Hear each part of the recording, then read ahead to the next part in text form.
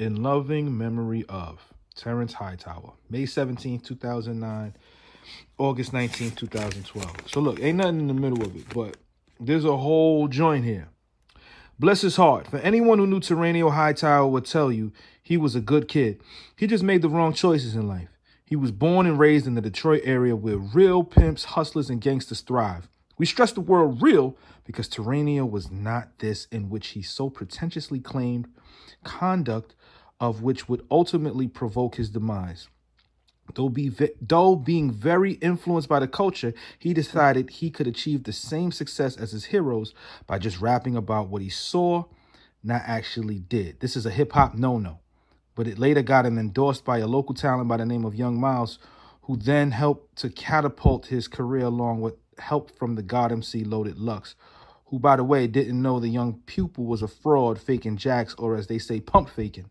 This is written really badly. This is where his career, along with his life, will go roller coaster. Strong, slow climb to the top and out of nowhere just drop. That's a bar.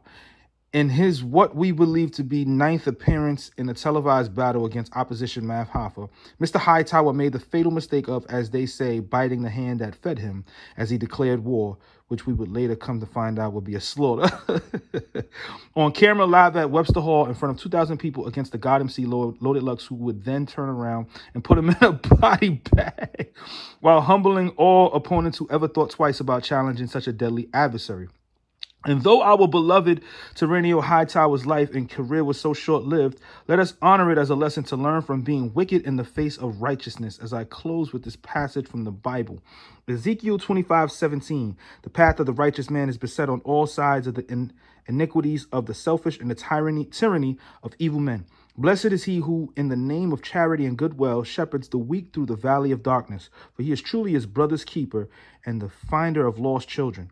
And I will strike down upon thee with great vengeance and furious anger those who attempt to poison and destroy my brothers.